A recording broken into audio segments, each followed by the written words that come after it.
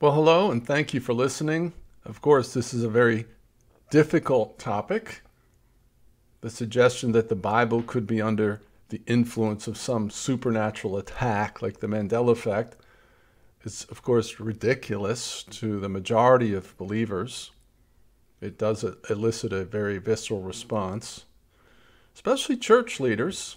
And just for the record, I am a believer. I love the Lord. I'm a follower of the Lord. I love his word, Psalms 119. I love thy law, O Lord. So I have no axe to grind. I'm not,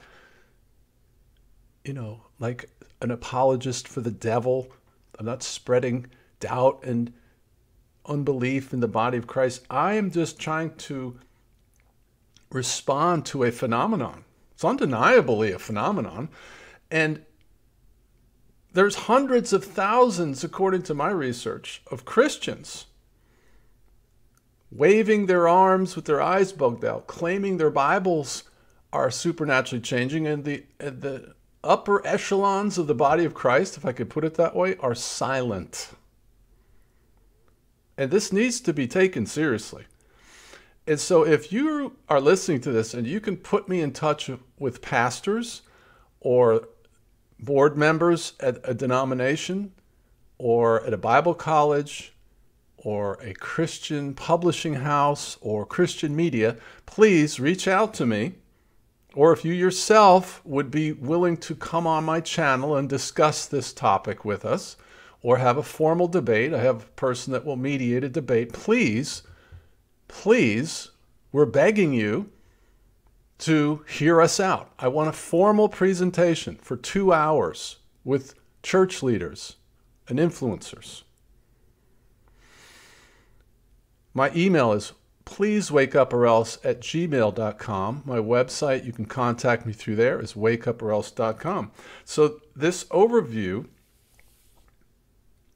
will show you how this event can be happening without impugning God's character in any way. See, the scriptures do not have a force field around them as you've been taught from the front of the room for your entire Christian life. It is God's word and God himself that are forever settled in heaven, not the scriptures. The scriptures that deliver God's word to us.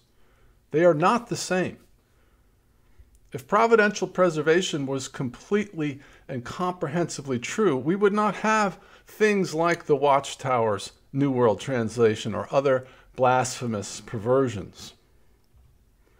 And so as we look at scriptures like Psalms 12 verse 6 and others like it that are presented as proof that the Mandela effect would never be able to change the Bible, and we suggest that they are being misunderstood, we see an extreme offense taken by Christians. They reject the authenticity of this claim because they equate the Bible changing with God being unfaithful. It's a direct attack on the faithfulness and righteousness of God in their mind. This very sharp response is because they see this as us accusing God of being a liar. But we in the Mandela effect community do not believe God is a liar. Numbers 23, God is not a man that he should lie. Hebrews 6:18, it is impossible for God to lie. I can't speak for everyone, but most of us that I know believe that the scriptures are inspired. They're God-breathed. They're of no man's personal interpretation. We're not espousing extra-biblical beliefs. We're adhering to the immutability of the original autographs. So that which was spoken will come to pass and will not change. However, the terrestrial book is able to be manipulated, regardless of the promises that rely on your position. You see, outside of a vision from God, it would have been impossible for Bible scholars for the past 2,000 years to rightly divide the word regarding this issue. It would have been necessary for them to have first observed this phenomenon, as we have, as you certainly can, before they would be able to have interpreted the passages that I will show you pertaining to this event. And this would have been impossible because the event is fairly recent as far as we can tell. And so this appears to be what was meant by Daniel, who was given a prophetic word to shut up the words until the time of the end, which I would propose that we are in now. So this passage is fulfilled in your hearing. And what was it that God was saying would be shut up until the time of the end? It was the prophecy that came before these words in Daniel 12. It's Daniel 7:25. It is here that the God of heaven clearly warned you that the devil would attempt to change the Bible. Did you know that your very own Bible teaches you that in the last hours of the church age, which we are now in, the beast would be allowed by God to use his little parlor tricks to attempt to supernaturally change the Bible? Yes, it's there in verse 25. He shall speak pompous words against the Most High, shall persecute the saints of the Most High, and shall intend to change times and laws. Now, I'm not taking this passage out of context because it is clearly an end times prophecy. I don't think anyone would debate that. So it's talking about the end days.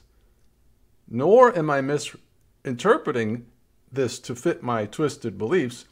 I just disagree with you respectfully.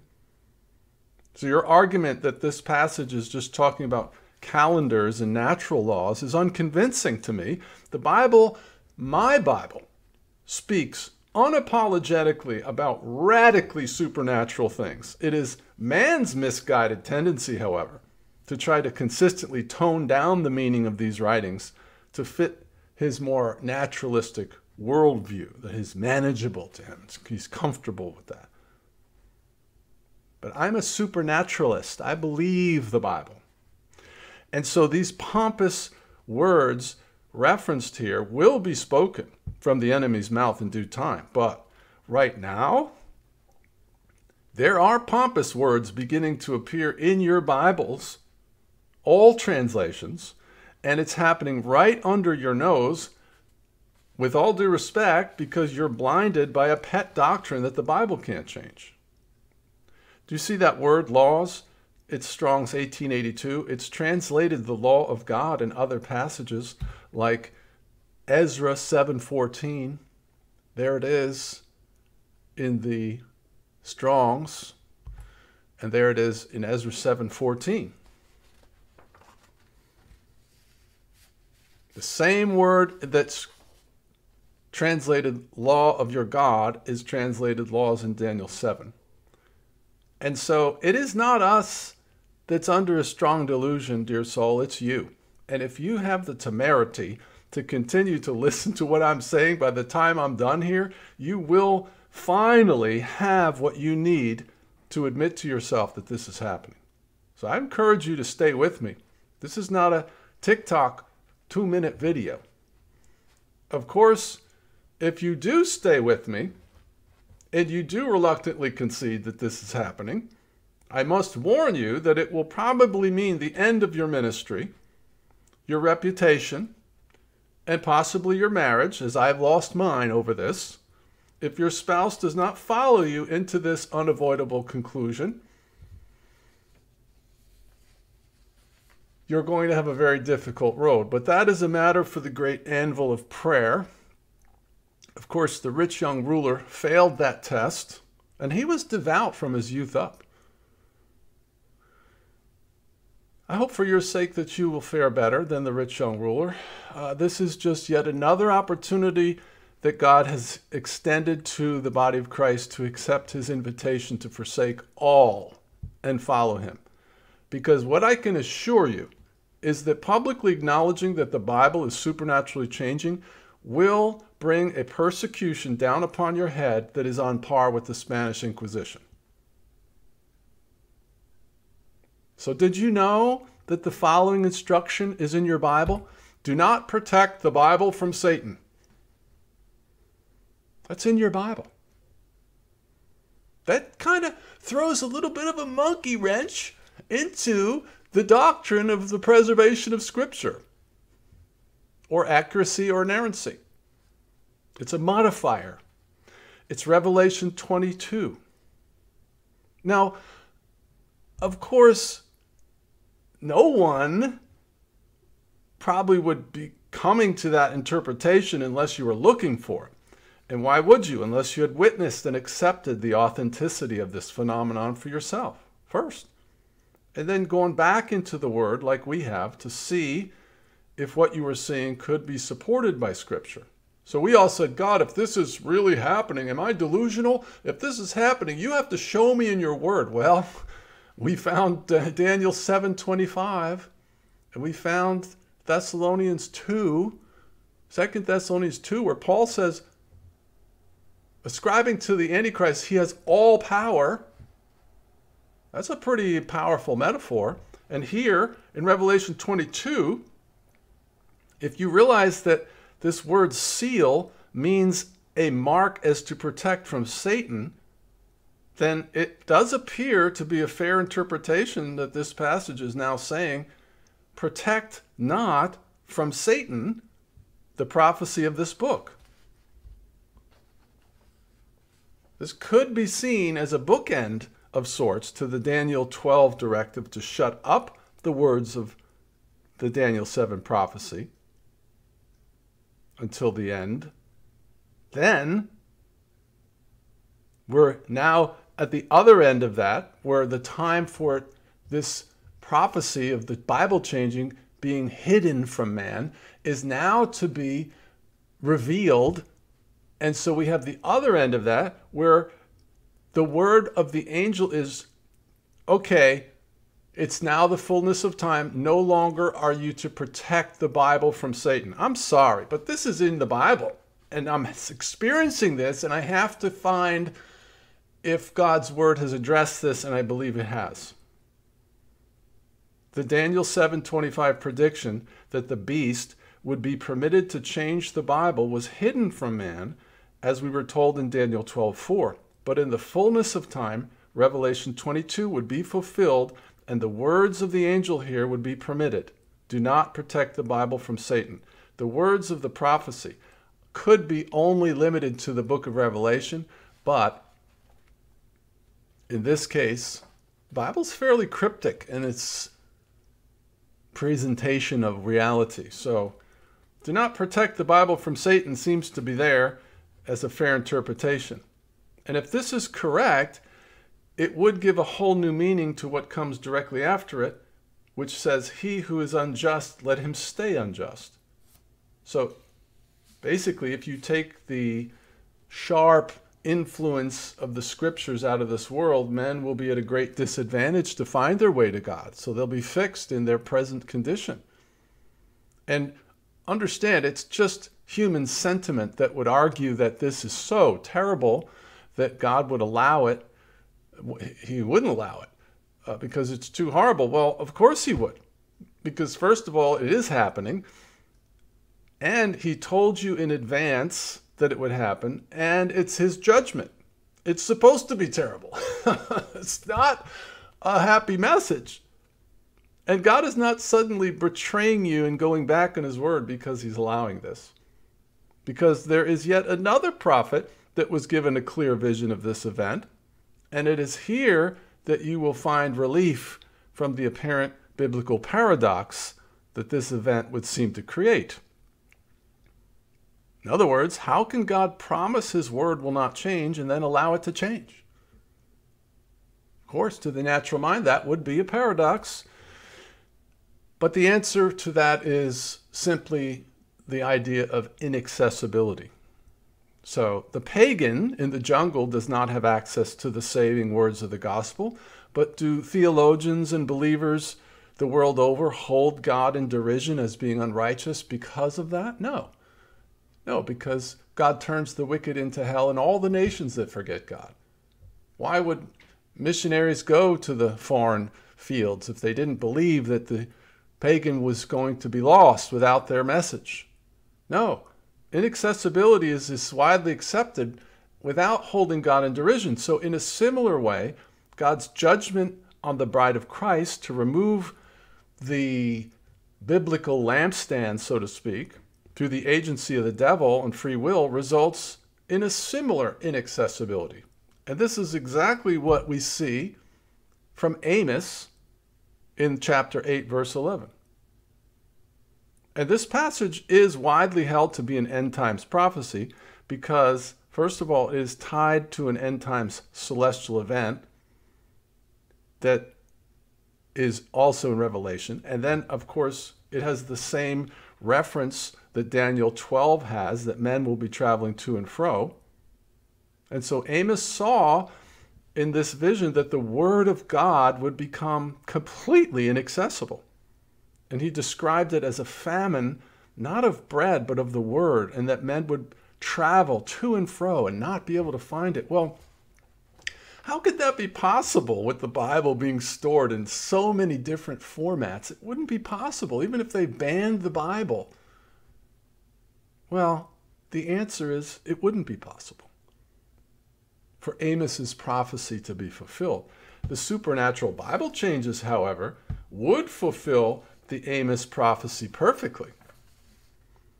Additionally, how would it be possible that even the very elect would be deceived? That always was a struggle for me.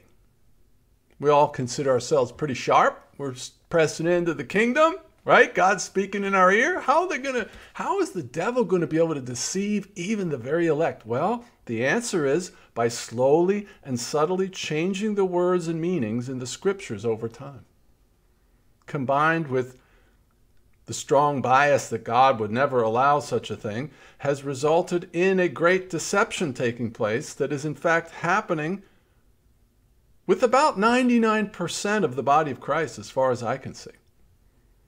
The inability for believers, and especially church leaders, to perceive this phenomenon is nothing short of breathtaking. What is the matter with you people? But even against all these proofs, the unconvinced will still argue that the devil doesn't have that much power. And of course, that will be true unless God gave him the power. So this, of course, seems to be exactly what is described by John, the Revelator, in the 13th chapter of the book of Revelation. And the context here in verse 2 clearly establishes that the dragon is given both the ability and the authority to the beast to wage war against the saints and prevail. But how could this be possible unless God had ordained it through the agency of free will? And so in Revelation 13:7, the beast is given both permission and power to carry out such a thing as supernaturally changing the Bible, because it says he was given power and authority to prevail against the saints. Well, that would certainly fall into that category. And I'll do some examples at the end here for you, specific Bible changes, and you'll get them mostly wrong because that's what happens every time. But this video is not really going to use that as proof. My approach here is going to be to look at the underlying core beliefs that are keeping you back from accepting the proof or even considering it. Because we know a man convinced against his will is of the same opinion still. And the idea that we don't see things as they are, we see things as we are, is very true. We all look through rose-colored glasses. And what we in the community observe consistently is the tendency of the unconvinced to not know and not want to know. Our meetings are cut short. Our pastors get agitated with us. They accuse us of being demon-possessed and needing medication. I mean, this is This is universally the response that we get. And the majority of believers are acting like a 6-year-old with their fingers in their ears saying, "No, no, no, no, I can't hear you." It's pathetic. It is outrageous. The delusion that you think is upon us is actually upon you. And delusion means that you believe what's untrue and you're resistant to facts. That is somebody that's delusional. They're in la la land. They think, pink elephants are flying around, and you're like, no, pink elephants are not flying around. You're delusional. Well, we're going to look at this. And what I'm going to demonstrate very clearly is that the unconvinced are demonstrating all the characteristics of delusion, not the Mandela effect community. The unconvinced fulfills both these definitions to a T. The way that your delusion manifests itself is through the decision not to examine the biblical analysis and the questions that I'm about to provide you. That means you're resistant to facts. I'm presenting facts, and if you deny yourself for whatever reason, you don't have time, it's impossible, I'm not going to waste my time, that's being resistant to facts. I will show you how the Bible can be changing without it impugning God's character in any way. And that's pretty much the biggest challenge I think that most believers have with this. God's promises are still true and immutable regardless of this happening. Okay, so just for a moment, I would ask you to set aside all of the impossible biblical paradoxes and doctrinal conundrums that this phenomenon would seem to create.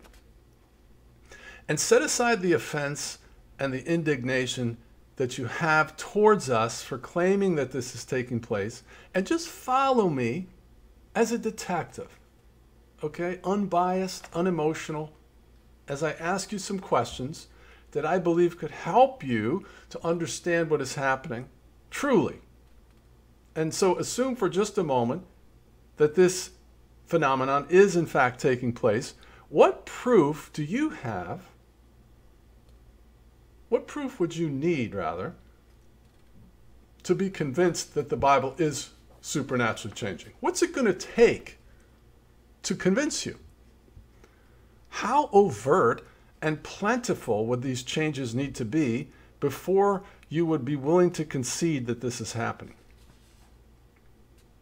Now, is the thought that comes in behind that question, well, I would never concede the Bible's changing? Well, that's delusion. That's being resistant to facts.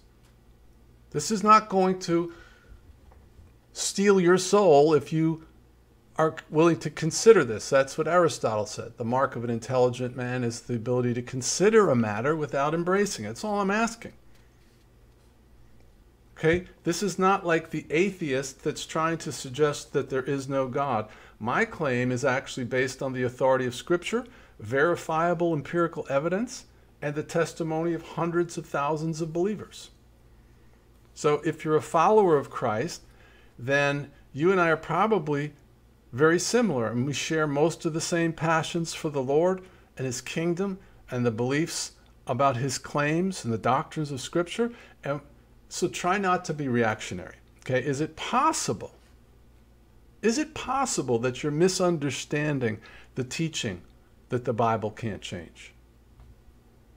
Because it turns out that there are significant groups within Orthodox Christianity that have never believed that the Bible teaches that it can't be changed. This is Blue Letter Bible quoting from Don Stewart's research. You can see this on educatingourworld.com, that this is a widely held belief among Orthodox believers. There is no providential preservation taught in Scripture.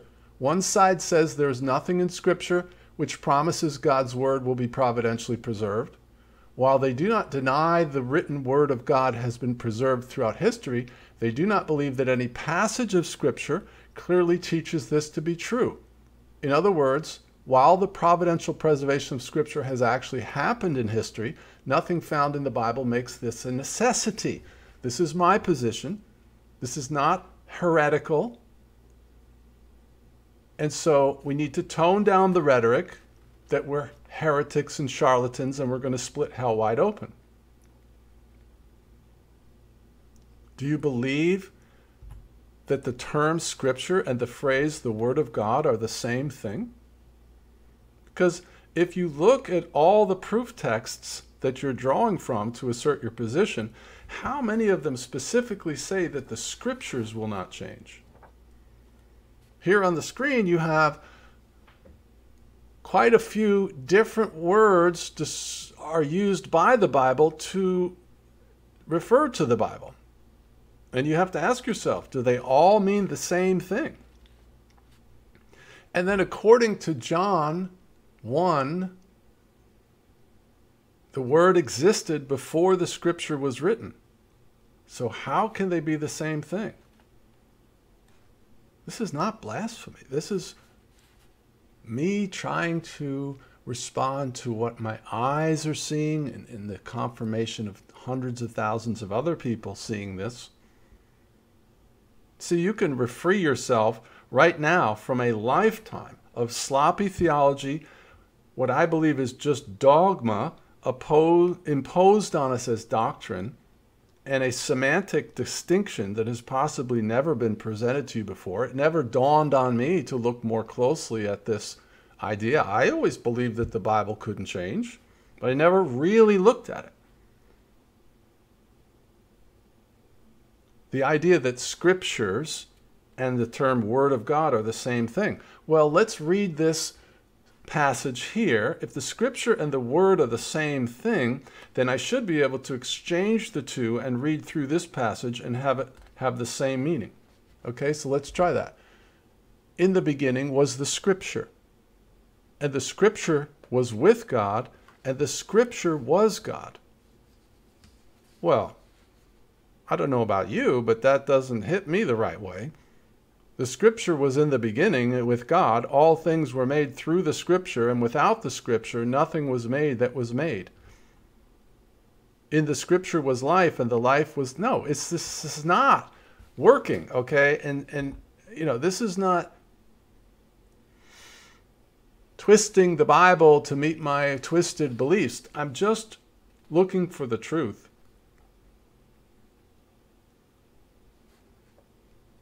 I mean, do you have a firm grasp of the difference between the concept of providential preservation and the doctrines of accuracy and inerrancy? So they're not the same. And of course, there are at least 9 passages that I was able to find where God commands us to remember. And so do you think if God commands us to remember 9 different times, that we would be able to carry out that command? If God commands you to remember, do you think you're capable of remembering? Well, if the answer is yes, then do you think that that is an indication that the human memory is reliable? Because the number one argument that I receive from learned men and women of God is, well, John, you can't trust the human memory. Well, I think I've dispelled that misconception by pointing out that God commands you to remember. And so if you agree that the human memory is reliable, would you agree then that it is intellectually dishonest to simply dismiss the testimony of hundreds of thousands of believers that are claiming that what they are experiencing is not misremembering? You see, we're adults. We know the difference. And my wife, for instance, who I love dearly, did not end our 24-year marriage over something that is on the same level as me losing my keys or forgetting where I parked. The experience that I am experiencing, and that actually you are as well, you just come to a different conclusion, but all of those in the Mandela effect is closer to when you go to visit your aging parent and they don't recognize who you are. That is not misremembering. That is a catastrophic memory failure. So we see hundreds of different vivid memories that no longer exist exactly as we remember them. This is turning our lives upside down. This is not, quirky misremembering. So please stop saying that. Please. It's delusional to suggest that we are misremembering.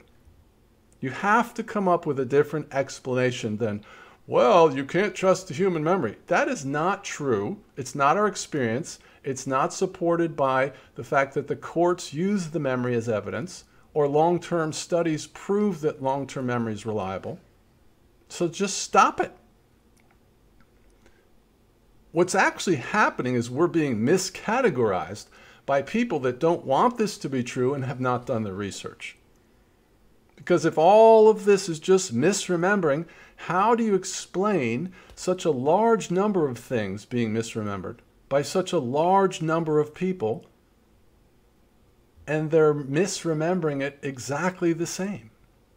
See, studies show that when groups of people misremember, they see an accident or something, it's usually only about 10% will misremember the same way.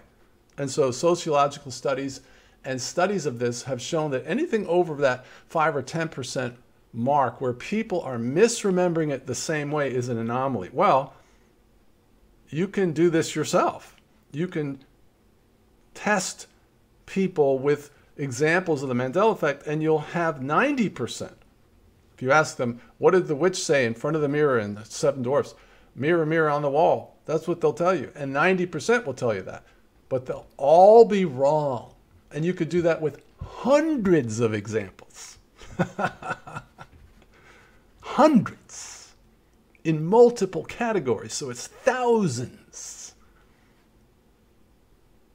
That is a phenomenon. Wouldn't you agree that that's a phenomenon? And so if the Bible says, in the mouth of 2 or more witnesses, let all things be established, why are you dismissing our testimony as foolishness? How do you explain the vast number of examples of residual evidence that exist that supports our vivid memories? It'd be one thing if all we had was our vivid memories, but we're able to go out easily into the data sphere and find hundreds of examples of evidence, artifacts, that support our vivid memories. These things should not exist. Who put them there? How do you explain that all of us in this community have observed 4 different flip-flops over the last 4 years?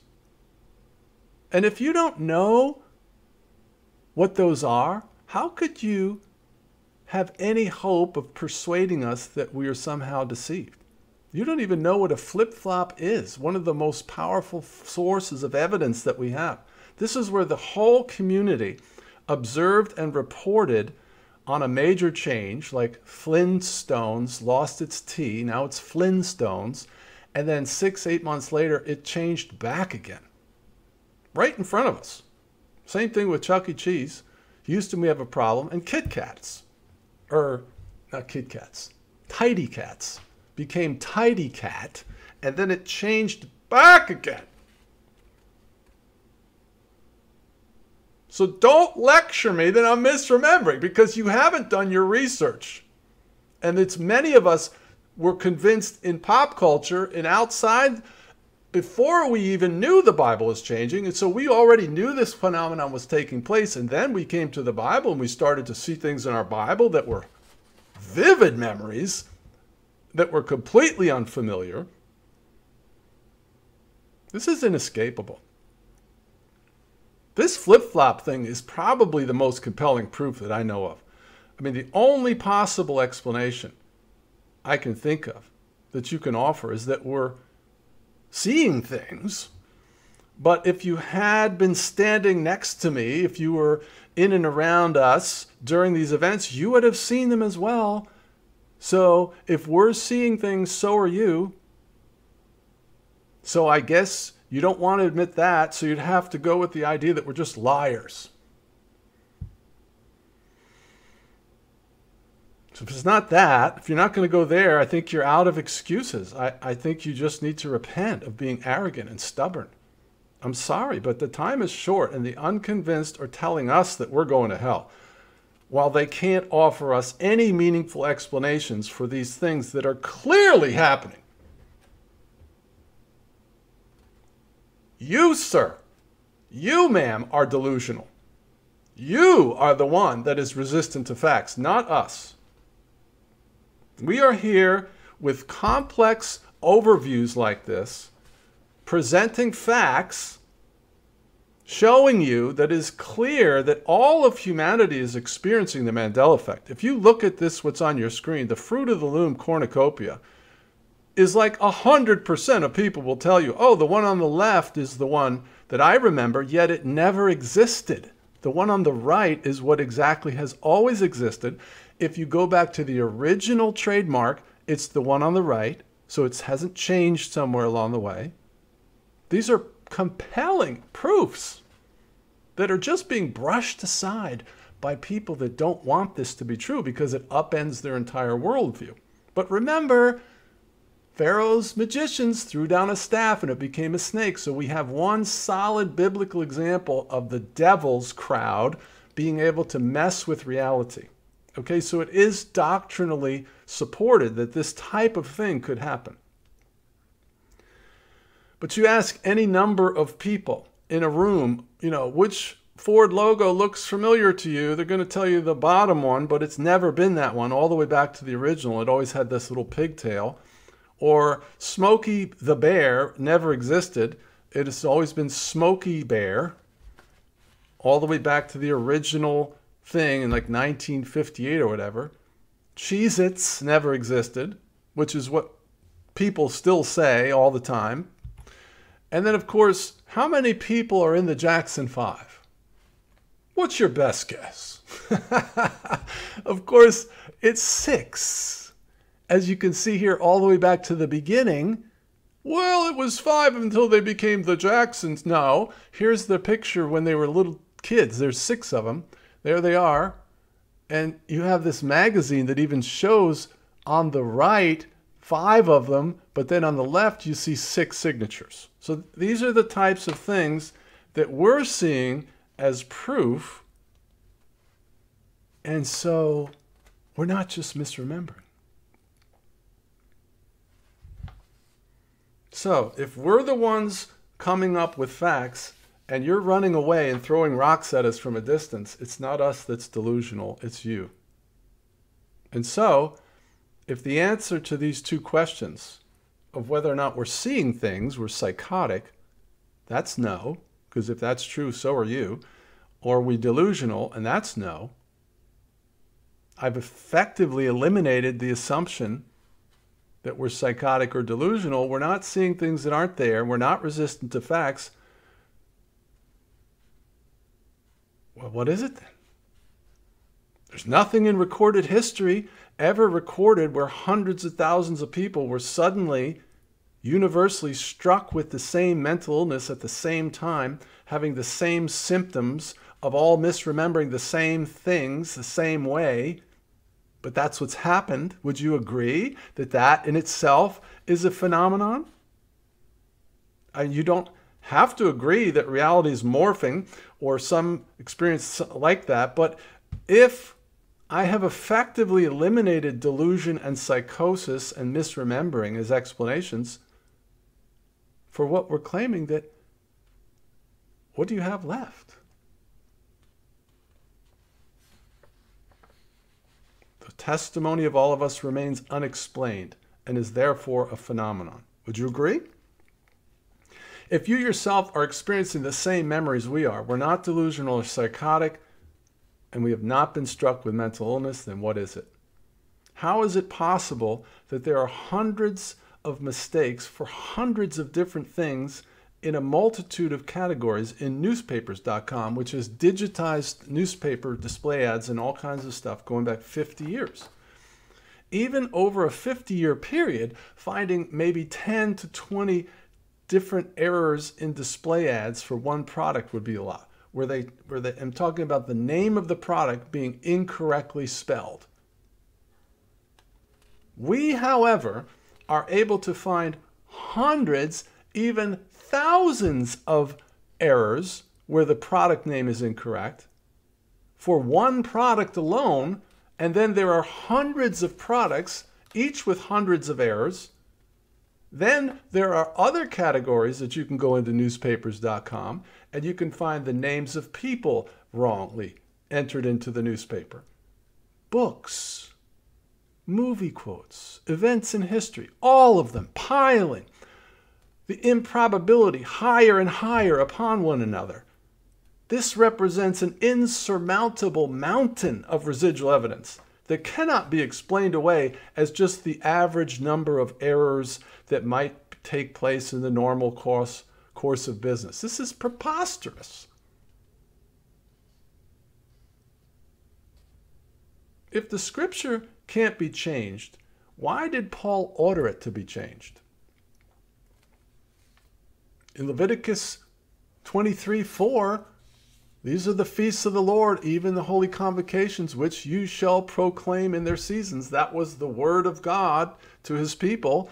And yet, Paul comes along in Colossians 2:16 and undoes that. Now, again, you can have a commentary for the reason the ceremonial law was no longer required and we're transitioning from the Old Testament to the New Testament, but that's not my point. My point is that the scripture can be changed. That's all I'm trying to point out, is that there's a precedent for scripture changing itself or being changeable. And then, of course, in Deuteronomy 4:2, you shall not add unto the word which I commanded you. So if that's true, why do we have any scripture added after this passage? Or Leviticus 3:17, it is a perpetual statute throughout your generations, in all your dwellings you shall not eat any fat or any blood. But then Paul comes along and completely undoes that by saying, do not destroy the work of God in Romans 4:20 for the sake of food. All food is clean, but it is wrong for a man to let his eating be a stumbling block. And then you have this example here. If the scripture can't be changed, why do we have an account of there needing to be adjustments to doctrine made on the fly? Galatians 2, Peter had come to Antioch. He withstood him to the face because he was to be blamed. This is Paul withstanding Peter to the face, because Peter was trying to teach the ceremonial law to the New Testament believers, and the doctrine had to be corrected. So, in a similar way, we have Jesus teaching that the scripture can be changed. Matthew 12:3, he answered, haven't you read what David did when he and his companions were hungry? He entered the house of God, and he and his companions ate the consecrated bread, which was not lawful for them to do. So there was a higher law, the right to life, superseded the law around the showbread. So the precedent that one passage can override another passage is in your Bible. So in a similar way, the promises that the words of the Lord are pure words, like silver refined in a furnace on the ground, purified 7 times, you, O Lord, will keep them. You will guard us from this generation forever, is a foundational passage, proof text, that the Bible could not be changed by the Mandela effect, could potentially be modified as well by Daniel 7:25. It's just one of a number of different proofs that I'm trying to put forth to make sense out of this phenomenon. Because if you're like me, you believe this is happening. And then, of course, we have Jeremiah 8:8, which is a fairly interesting passage. Because how could you say that the Bible can't be changed when the Bible describes an incident where the Bible was changed? Jeremiah 8:8, how can you say we are wise and the law of the Lord is with us? Look, the false pen of the scribe certainly works falsehood. If you read the commentaries, it's clear They don't know exactly what was meant by this, but it does sound very much like it does, that there was some shenanigans going on with the scribes, and they were changing the meaning of the scripture. Okay, so if the Bible isn't changing, why does Paul say that he robbed churches in every known translation of the Bible? It's not a translation confusion, because it's in all translations. And the original Greek supports the translation of it in English. The original Greek is rob or despoil. It means he stole. Now, here it is. All the translations on the right, it says I robbed, I robbed, I robbed. It's not a confusion with another translation. And so, you and I both know that the fact that the Bible is teaching that Paul said that he robbed churches is shocking and indefensible. Please do not insult my intelligence by telling me it's a bad translation, because the underlying original meaning is that he robbed them. He stole from them. And it's also possibly the first time you have ever known that this is in your Bible, which is the greatest indication that the Bible is supernaturally changing. How can this and 30 other passages like it ever escaped your notice until now?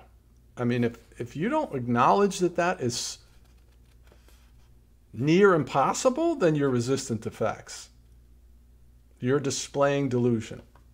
I mean, how many examples would I have to give you like this before you would admit that something unexplainable is happening? Right? David prayed, Lord, put a watch over my lips. So why didn't God correct Paul's decision to use the term, I robbed the churches, knowing that it would give license to criminals? I'm sure I would have had the presence of mind to say to myself, well, you know, I better not use that imagery to express what I'm doing, because some people might take it wrong. I mean, I got enough common sense not to use that type of imagery, which he did. No, this has been changed by the devil to wear down the saints and to usher in the Antichrist. So when he comes on the scene, he's going to have a book which all the believers are going to follow because they have this doctrine, and that's how the very elect will be deceived. Now, I know you're chomping at the bit to give me a reasonable commentary on why this robbing the churches thing makes total sense and how it can be understood in a godly way, but I don't care, okay? All I care about is, do you remember this? And is this the first time that this was ever come to your attention? And if this was the only example of this kind of heresy in your Bible, I can understand your reluctance. But we have hundreds of these now. What is the matter with you? What is your problem? How could you be so consecrated to God and so bewitched at the same time? If I'm delusional, that means I'm resistant to facts. But my question to you is, what facts am I resistant to?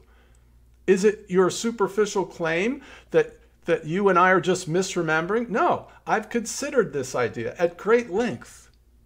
And I have just laid out some, not all, of the reasons why misremembering as an explanation for this phenomenon is more irrational than suggesting that your reality is being manipulated, because that's what God told us was going to happen.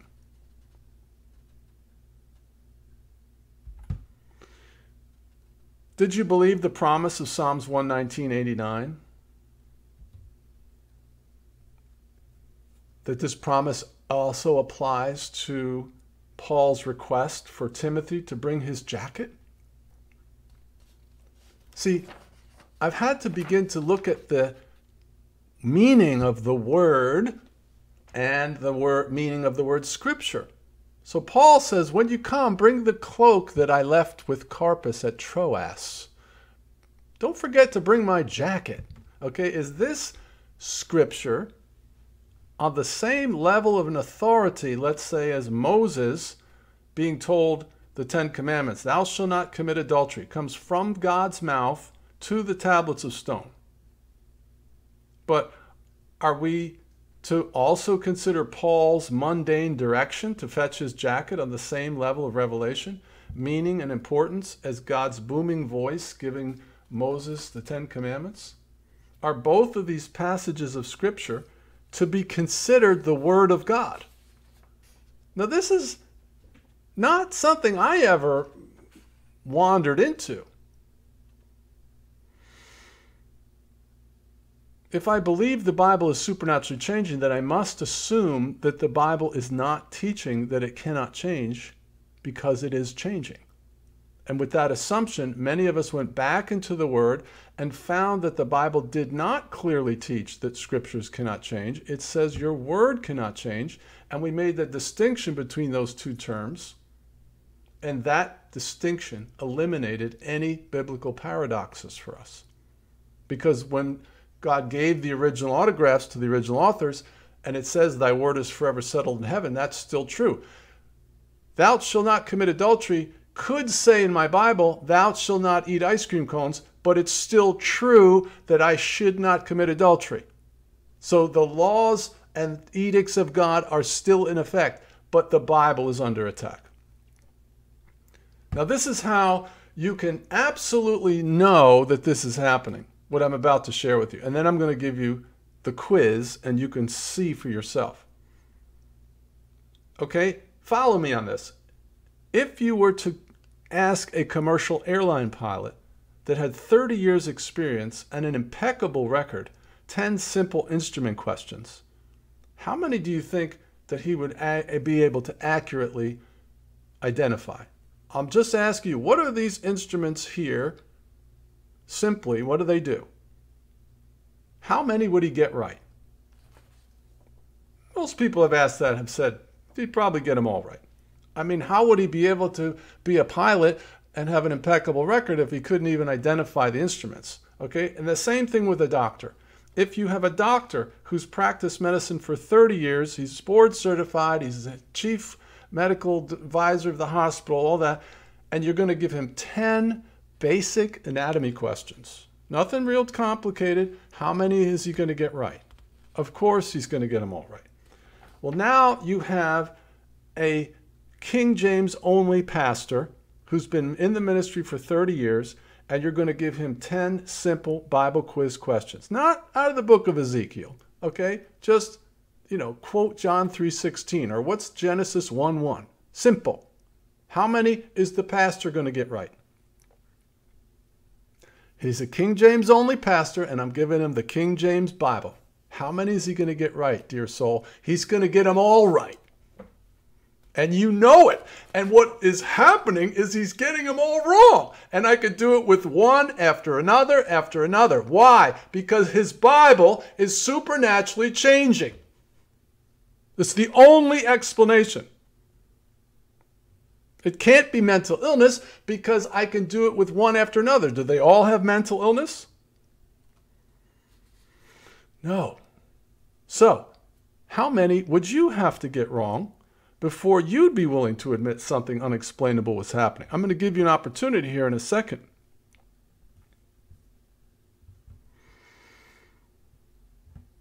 I'm going to ask you some Bible questions, and I want you to resist the temptation to try to explain why your wrong answer is valid because of some sort of commentary. The only thing I'm interested in for you to experience is two things. Did you remember it correctly? And is this the first time this passage has ever come to your attention? That's it.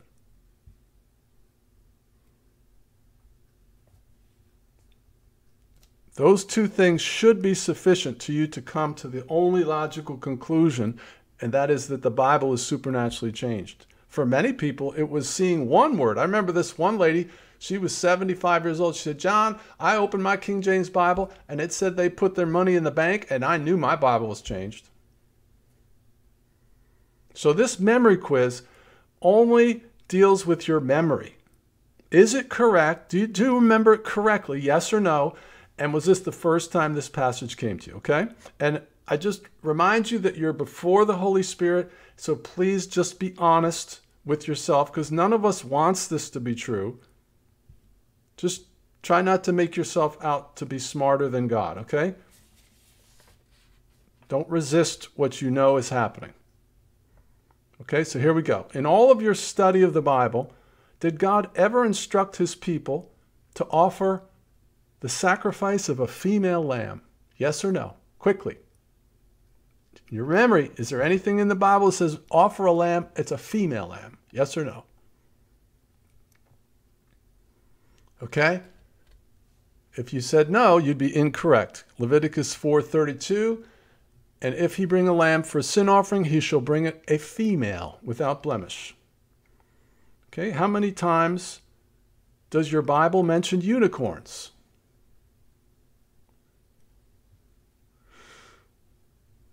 Okay, the answer is 9. Now, if you had no grid for that, it's a first time you've ever realized your Bible says this is universal. This is in all Bibles. Well, that should be shocking to you. And I know you're going to want to say, well, it means ox. I don't care. I only care if you memorize, if your memory is not catastrophically failing you, and if it's the first time it's ever come to you. Because at a certain point, you have to begin to take notice of the fact that the doctor gets all 10 right, and the pilot gets all 10 right, but the pastor gets all 10 wrong. It's not possible, okay? You're resistant to facts. That is an empirical observation that is very compelling, okay? It's very compelling, and you need to really acknowledge that. Okay, how many times did the Bible use the term pisseth against the wall? 0, 1, 2, how about 6? There they are right there. Does the Bible ever refer to anyone eating their own dung and drinking their own piss? Quickly, yes or no? Yes, Isaiah 36:12. When Moses and Aaron confronted Pharaoh, who threw down his staff? Was it Moses or Aaron? What'd your memory tell you? Well, it was Aaron. Most people remember Moses. According to Matthew 8:28, how many demoniacs were there when Jesus came out of the boat? Quickly. Well, if you said 1, you'd be incorrect. There was 2. This is extremely unfamiliar to me. In your memory, did the people ever bring infants to Jesus so that he could touch them? Not children, infants. Yes or no? Well, the answer is yes. Luke 18:15. They also brought infants to him that he might touch them. In your memory, did Jesus ever baptize anyone? Do you remember ever reading Jesus baptizing? Well, in John 3:22, after these things, Jesus and his disciples came into the land of Judea, and there he remained with them and baptized. It's foreign to me. Was Hagar Abraham's wife or his concubine? Quickly, what is your memory? Was Hagar Abraham's wife or his concubine? Well, if you said concubine, you would be incorrect, because Genesis 16:3 clearly says that Sarah gave her to her husband, Abram, to be his wife. Okay? Now, the rest of these questions are fill in the blanks. Now, this first one here is so familiar. It's in the lexicon of everyone's language. And it's along the lines where Job was defending God's honor, and he was saying, shall we not receive good and evil from the hand of the Lord? So Job 121, and he said, naked came I out of my mother's womb, and naked shall I return thither. The Lord blanks, and the Lord blanks away. Blessed be the name of the Lord. This is King James. These next two are King James only. The Lord blank, and the Lord blanks away. Well, if you said the Lord giveth and the Lord taketh away, you would be incorrect, that doesn't appear in any translation.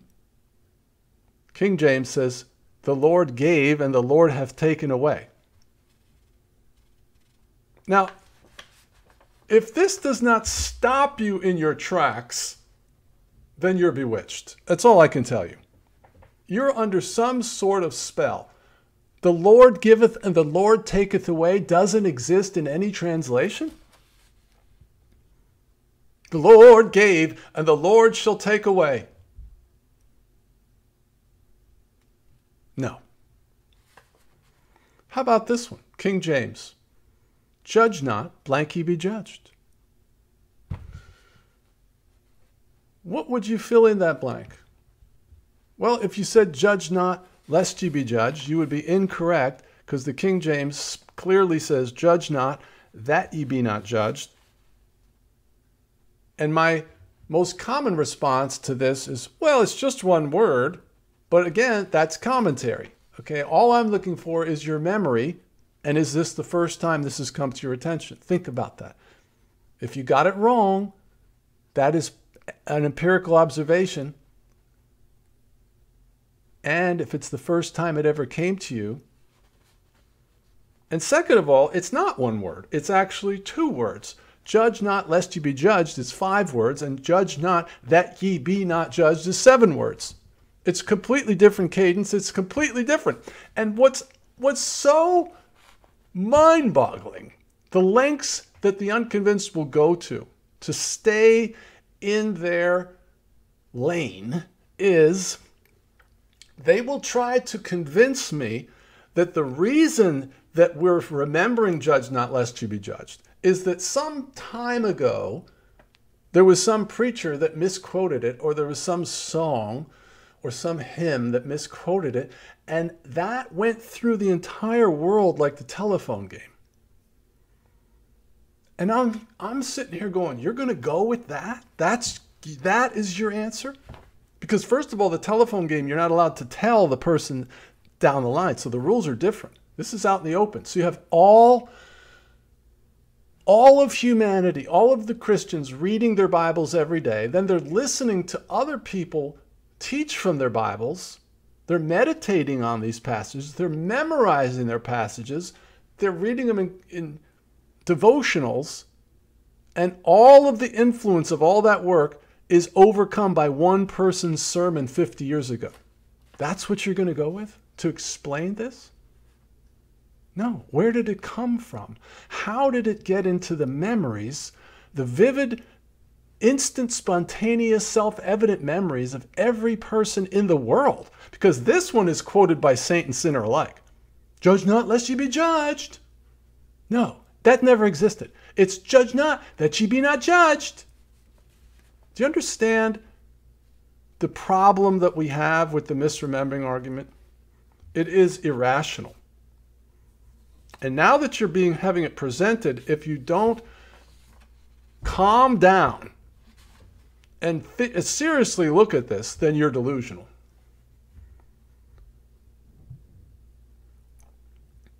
I mean, how many of these would you have to get right before you're willing to admit something unexplainable is happening? Okay, because here we go. Who laid down with the Lamb? Isaiah 11:6. Do you remember? Who laid down with the Lamb? Well, if you said the lion, you would be incorrect. It's the wolf. And then we have in Genesis 8, where Noah sent the dove out to find the land, and the dove comes back and it had something in its mouth. What was in its mouth? Do you remember? He had something of an olive plant. Was it a branch? Is that what you remember?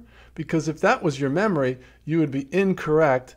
What it actually says is, lo, in her mouth was an olive leaf plucked off. Plucked is spelled incorrectly, because that's another thing that we see with the Mandela effect, is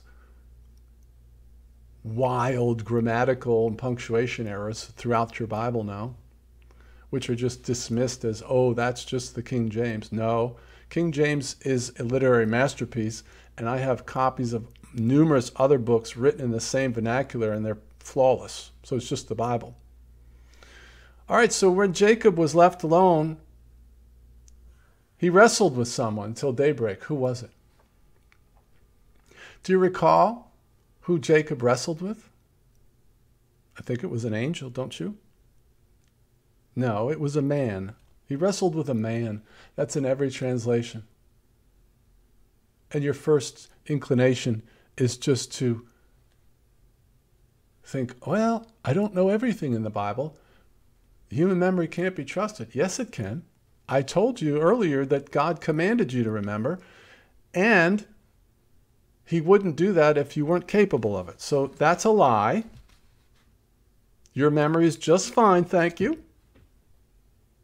And the fact that I do this with 100 pastors in a row and they all say an angel is very compelling evidence that this is actually happening. And now I've given you biblical, what's the word I'm looking for? Permission. You have biblical permission to believe this, because now you know that there are passages which can be interpreted as predicting this happening. And you have theological permission that this is just similar to inaccessibility. So, and it's not Scripture and the Word are not the same. So you now can embrace this without God being a liar. And now you're looking at the evidence. But you still have the rich young ruler problem, because if you believe this, then you've got a big problem. You could lose everything. You might not, but you probably will. And so that could cause you to go the other way. But you see here that this passage is in every translation. It's not a translation confusion. All of them say man. So how is it that every believer and every pastor will tell you that he wrestled with an angel? How? Come on, man. This is not one or two. This is 20, 30 of them. I'm only going to give you a small sampling. All right, Exodus 12:23. Who came to the Egyptians to kill the firstborn? Do you remember? Most people will tell you the angel of death. I hear people say it all the time. I heard somebody say it yesterday. The angel of death. No, that's what we all remember. But if you go to any translation in Exodus 12:23, it will say the Lord will pass through to strike the Egyptians. There's no way out of this. Okay? There's no commentarying your way out of this catastrophic memory failure. It doesn't matter if you have some sort of reasonable explanation. And if you go to the commentaries and you find these specific translations discussed from Matthew Henry in the 1500s, that is not proof that we're misremembering. What you are seeing is the fact that the Mandela effect is much more exotic than you ever comprehended, because all of history changes with these changes. So that is not proof that we're just misremembering. That is just proof that this phenomenon is extremely mind-bending. Okay, 2 Corinthians 12:10. That is why, for Christ's sake, I delight in weakness, in insults, in hardships, in persecutions, in difficulties. And then Paul makes this statement. When I am weak, then blank is strong. What would you fill into that gap? Well, when I ask this, most people will tell me, when I am weak, then he is strong. Because that's what they remember, and that's what makes sense. However, what it says now is, when I am weak, then I am strong. Which is not what most people remember, and it doesn't make sense. Okay, now this one is really strong for people. Hosea 4:6. My people blank for lack of knowledge. What comes to mind? Quickly. My people blank for lack of knowledge. Well, if you said perish, you would be incorrect. My people are destroyed for lack of knowledge is in every translation of the Bible. Furthermore, if you go to Amazon.com right now and you put in my people perish for lack of knowledge, you will not find one or two, but 3 books for sale right now called, my people perish for lack of knowledge. Now feel free to try to come up with some sort of cockamamie explanation for why a Bible believer would write a book called My People Perish for Lack of Knowledge when the passage says my people are destroyed for lack of knowledge. Feel free. Okay, but this is evidence that our assertion is correct, that reality is changing, and that this is a remnant of the reality that we remember. I don't know how these certain things are left in this reality, but there it is. Okay, my people perish does not exist yet. Here are 3 books written by people for sale that, you understand, this is not something that you can explain away as misremembering. Stop it.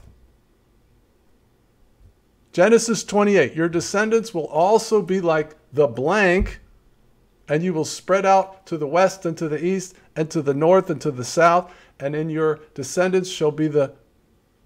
This is so convoluted. The syntax, the wording is becoming purposely angular and twisted, and I watch pastors stumbling over as they're reading from the pulpit. It's just jagged, and they even will reinterpret from their memory as they're reading the scriptures. I've watched that happen many times now. I was in a King James only church, and he was reading from the King James Bible because he's King James only, and he's reading, and the greatest of these is love. Well, no, I'm looking at the King James Bible, and the greatest of these is charity. Love, faith, hope, and love. And the greatest of these is love. That's what he said out of his mouth while he was looking at his Bible, which said charity. Because his conscience was bothering him. And you are thrust onto the horns of a dilemma at this moment, because this is happening to you as well, and it is going up against a lifetime of doctrine that the Bible can't change, and I've tried to address the biblical paradox. God is not lying if this is happening, okay? Because you err not knowing the scriptures, you do not understand that the Bible hasn't promised you that it won't change. It's a dogma. And these are proofs. Your descendants will be like the sand of the sea, and your descendants shall be like the nations of the earth. That's what everybody remembers, but now it says the dust of the earth and the families of the earth. Matthew 18:20, for where there are 2 or blank are gathered together in my name, I am there in the midst of them. What do you remember? 2 or more is what most people remember, but now it says 2 or 3 are gathered in my name. So, if you need counseling, or if you can put me in touch with any pastors or the boards of directors at denominations or Bible publishing houses or Bible colleges, please reach out to me. If you'd like to organize a debate or come on my channel, Wakeuporelse, and show us how we're mistaken, how we're in error, please contact me. We'll have a live stream, and we'll the goal of our doctrine, of our teaching, is love from a pure heart. I'm not setting you up to smash you publicly, okay? We love God. We love his people. I don't think you're going to hell if you don't see the Bible changes. What I am saying is that this is a perilous, slippery slope that Christians need to get off of, because the longer you stay in this mindset that the Bible can't change, the more perilous it becomes. Because what we believe is ultimately this is going to be used to verify the veracity of the Antichrist's claims, because everything that he says about himself is going to be in your Bible. And Christians are going to flip. They're going to go, well, I guess I didn't know who Jesus was, because everything this guy's saying is in his Bible. That's what's going to happen. So I hope that you will reach out to me at pleasewakeuporelse@gmail.com. Thank you for listening. And I look forward to subscribe. It's Wake Up or Else, so you'll get updated. You can sign up for the newsletter at wakeuporelse.com, so we'll let you know what's happening. And we look forward to talking to you soon. You have a great day.